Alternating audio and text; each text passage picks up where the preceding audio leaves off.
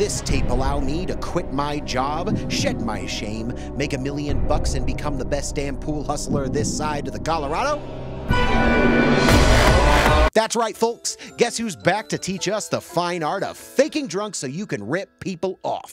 Today, we're going to talk about the secrets of pool hustling, starring Pretty Boy Floyd. There's a lot that goes into hustling pool the right way. Excuse me, we're playing for $200 a game. It's my shot. If you want to play, you put your quarter over there. Cash. That's where it's at. Those of you who frequent the Goat Cave know of my history with the famed pool hustler who goes by Pretty Boy Floyd. In fact, the infamous How to Hustle and Not Get Hustled TapeGoat review remains to be this channel's most viewed video. Very specifically, amongst men 55 and up. I'm so not proud. Many of you old farts were cranky because I couldn't pronounce a certain someone's name correctly. I am a humble goat, and a humble goat always knows when to admit that he's wrong.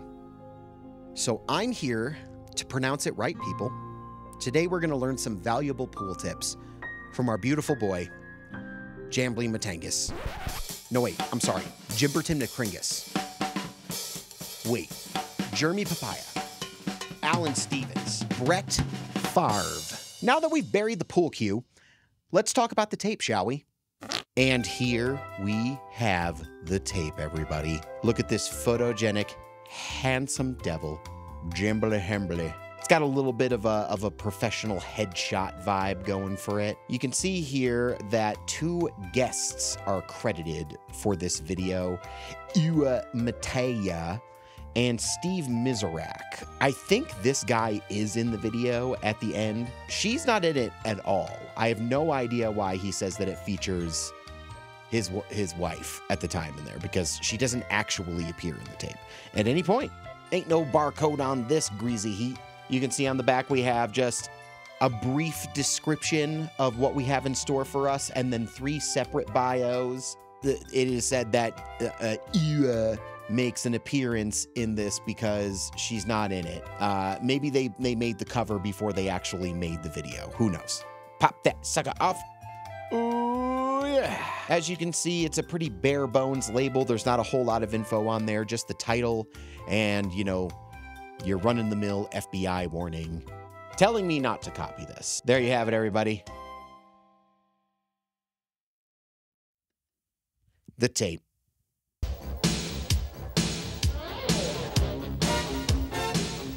Jimmy's back, baby! And this time he's rented a really nice tuxedo. Immediately it strikes me, watching this is going to be a very different experience than the other tape. In How to Hustle, Jimmy took on this sort of laid-back persona. He was like this incorrigible rascal who was just out to have some fun, shoot some pool, make some cash along the way. In this one, his tone is a little bit more severe. He's kind of representing this boomer Chad energy. I've never been beaten playing for money. When it comes to playing for cash, I'm the boss man. Always have been, always will be. He's a serious dude who's earned his place in the hierarchy of pool hustlers, and he's here to teach you how to be like him. Because you're a loser. We also learn how he started going by the name Pretty Boy Floyd. First thing you might want to ask, hey, how'd you get the name Pretty Boy Floyd? Years ago, I used to travel around with Minnesota Fats. And people are always relating pool, for some reason or another, with gangsters. So everywhere Fats and I went, he used to introduce me as his protege, Pretty Boy Floyd. Minnesota Fats? Sounds like your Midwestern stepdad's bowling league. He hates trophies because you can't buy nothing with them. There's trophy players and there's cash players. I prefer the latter. You want to go to the bank, buy a house? You want to go there, get yourself a new car? What are you going to put up for collateral? A trophy? The guy at the bank doesn't care how many trophies you got. Right away, it occurs to me that perhaps Jimmy has a problem repeating himself when there's no script. I like playing for cash. You can do things with cash. Hey, let's face it. What can you do with a trophy? I like money, don't you? Let's face it. You can do a lot of things in this world with money. What are you going to do with trophies? Are you going to go buy a new house or a new Rolls Royce when you ain't got a dime in your pocket? Oh, you're going to put a trophy up for collateral. Yeah. Well, the guy at the bank doesn't think so, and I don't either. Cash. That's where it's at with me. You can have the trophies. I have to give credit where it's due. At least in this tape, he acknowledges how dangerous pool hustling can actually be. Because you're going to run into a lot of people that, hey, let's face it, they're not too happy when they lose their cash. Are you happy when you lose yours? I'm not. At least I don't think I am. I don't know. I've never lost my cash. This moment I find truly precious. Just wanted to be extra sure that nobody could ever think he was capable of losing money. Never in his life. Doesn't even know what it feels like. Cash. Remember, don't bloat your cool. Just like it was in the motion picture, The Hustler. What'd they do? They busted his thumbs. Why? Because he blowed his cool. He talks an awful lot about purchasing a home with his pool winnings. You want to go to the bank, buy a house? How you going to go buy a new house or a new Rolls Royce when you ain't got a dime in your pocket? You think you're going to have a big house by going on an ego trip? You're going to end up living in a YMCA. I'm seriously curious to know whether or not you can actually net that much just ripping off drunks every night. I don't know. If you or anyone you know has ever managed to make a living off of hustling pool, leave a comment. I want to know your story. Now, what I'm going to do is talk a little bit about hustling. How do you hustle somebody? On to another rambling segment, this time preceded by a deft video transition.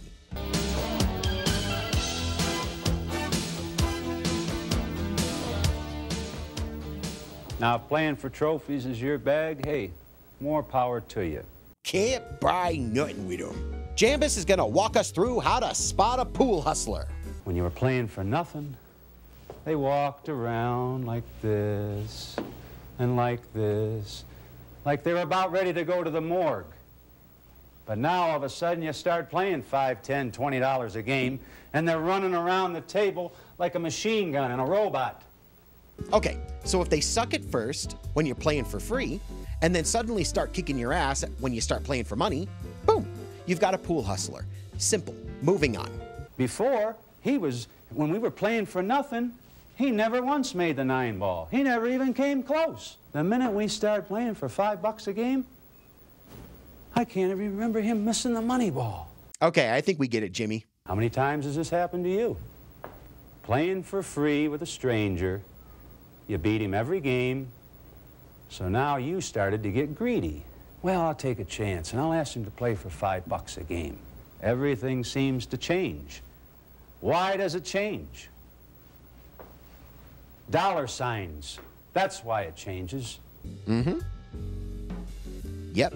Cue cards. That's all I'm saying. Tighten your shit up. Like me. About halfway through, you'll notice that Jimmy might be regretting his wardrobe choice a little bit because he's looking a little schwitzy. Next piece of vital advice, get yourself a sandwich. Who's that stranger walked in? I don't know, he's just sitting at the counter. Probably just come in for a sandwich. And that's what I do, I order a sandwich. I have to give credit to this next part. It is probably the first moment in this whole tape where he gives concise advice that teaches me something that I might not have thought of. Now you ask yourself, well, now that I've lost to Ed, the worst player in the place, now what do I do? Well, it's very simple. You shake the man's hand, tell him you enjoyed the game, and maybe you'll come back tomorrow because you really don't have much money on you today. So what happens? Calmly stroll out of the pool room and come back tomorrow. Play the long game. Get people to think you're nobody. Get people to let their guard down. Great advice. Great content. His next piece of advice is to create circumstances where you're not going to have to play your best. Even though you might be a better player than the best player in the place, why play him even? Let's see if we can get him to spot us something, give us a handicap. Now we don't have to show our speed. We can win the money without playing our best. Which is great and all, but it sort of runs contrary to the last video where he's shooting trick shots left and right. And the lecture segment ends. Now we get into the demonstrative portion of the videos. And when I get done with you, you're gonna know how to hustle too.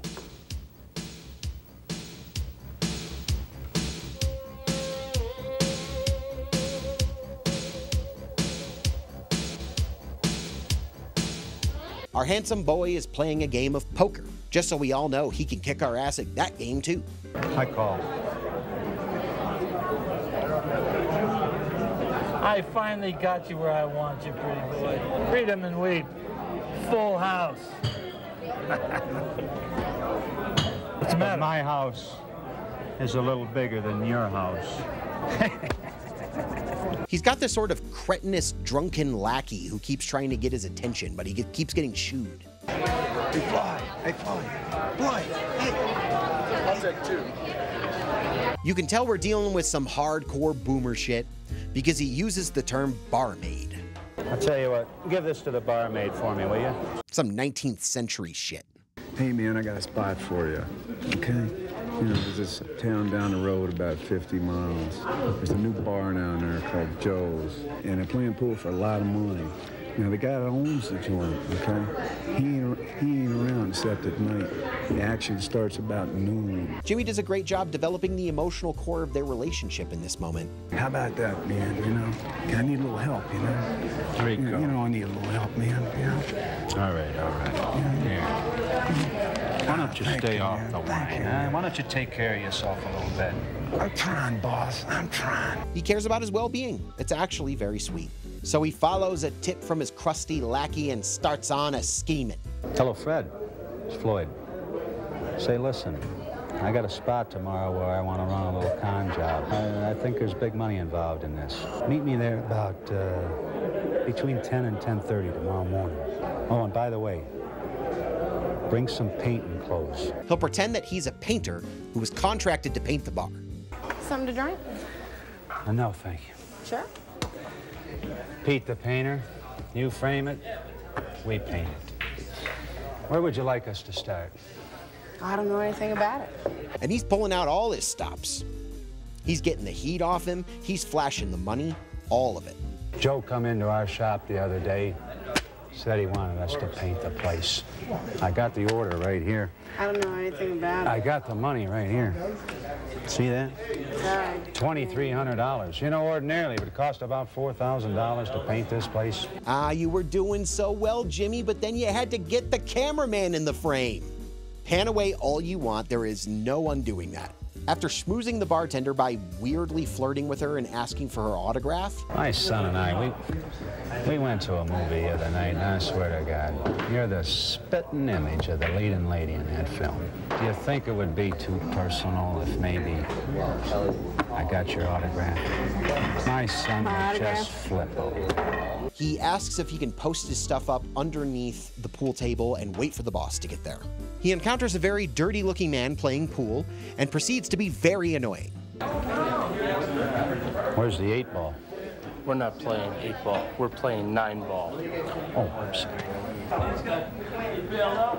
What are you playing for? Playing for $200 a game. Oh, I'm sorry. Thank you. $200 a game. $200. You see that bucket of paint? And I mean truly annoying. He's annoying the guy, and he's annoying me. $30. Can you beat that, $30? You know what paint used to cost me? I used to get that bucket for $17.50. $30 a bucket now. $200, I could buy 6 buckets of paint for what you're playing for. We're trying to shoot a game here. Oh, I'm sorry. Excuse me. I want him to stop. Jimmy, stop. I used to get these by the dozen for about $7.50. $20 now. Can you beat that? $30 a bucket, $20 a brush. It's just $50 a rattle. And then they get to playing, and out come the hustle. Fred, we got a little time to kill, waiting for Joe to come in. You want to play a few games of pool? Huh? You want to do that? You want to play a few games of pool? What do you think? Yeah. Okay, let's try it, all right? Yeah. You don't mind if I put my brush on in there with my paint? Yeah? All right, see. And he starts laying up shots. Bop, bop, and bop.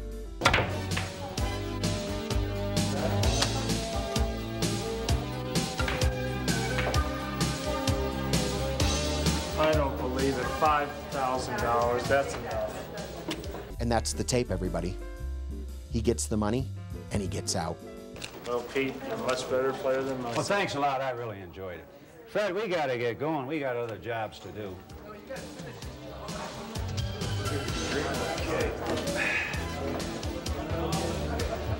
It was a long journey getting here, people. 2 tapes, but now we finally know how to hustle pool. In my heart, there was a lock, and Jerry Matambla had the key. I like this one. It lacks the levity and charm of How to Hustle, but it compensates for that by being infinitely more informative. I'd say How to Hustle, I'd award 3.5 goats, and this tape gets a solid 4.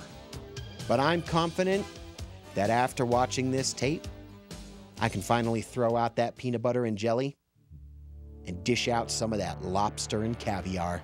I don't want to go through life eating peanut butter and jelly. I go through life eating lobster and caviar and taking you with me.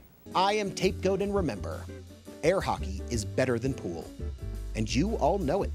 Also, subscribe to my Patreon if you feel so inclined. If you subscribe, you'll get early access to ad-free content, such as this show, and TapeGoat at the Movies, our podcast, and, other shout-outs that are going to have, like, nice, juicy sneak peeks and other great stuff. If you're interested, please click the link in the description.